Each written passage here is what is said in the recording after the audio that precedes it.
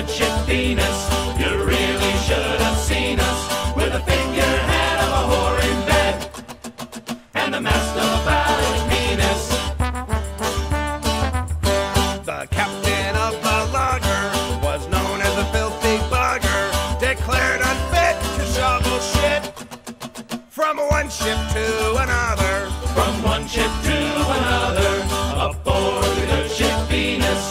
You really should have seen us with a figurehead of a whore in bed and the mast of a phallic penis. The cabin boy was chipper, a randy little nipper, put broken glass up in his ass and circumcised the skipper. And circumcised the skipper aboard the good ship Venus.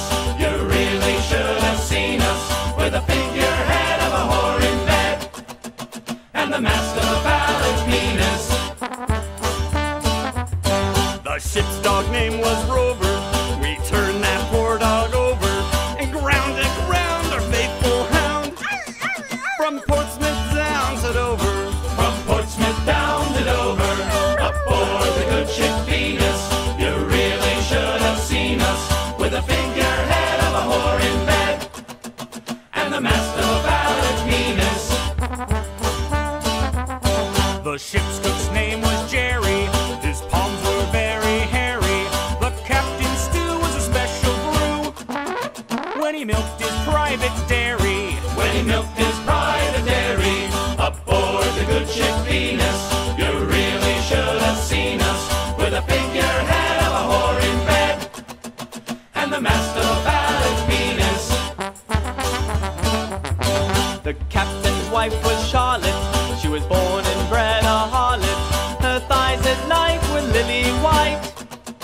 By morning they were scarlet. By morning they were scarlet aboard the good ship Venus. You really should have seen us with a figurehead of a whore in bed and the mast of a phallic penis.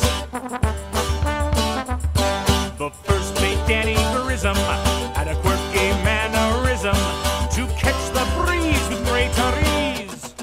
He starts the sails with jism. He starts the sails with jism aboard the good ship Venus. You really should have seen us with a figurehead of a whore in bed and the mast of a phallic penis.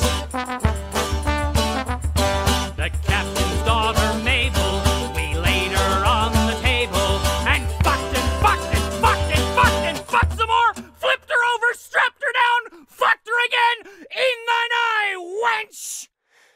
As oft as they were able aboard the good ship Venus. You really should have seen us with a figurehead of a whore in bed and the mast of a phallic penis. The crew was feeling randy when they found 5 kegs of brandy. As the hour grew late, they did masturbate, Ooga chaka, ooga and they chaka. sold the spunk as candy. They sold the spunk as candy aboard the good ship Venus. You really should have seen us with a figurehead of a whore in bed and the mast of a phallic penis. And when we reached our station, through skillful navigation, the ship was sunk in a wave of spunk. From too much fornication, from too much fornication, aboard the good ship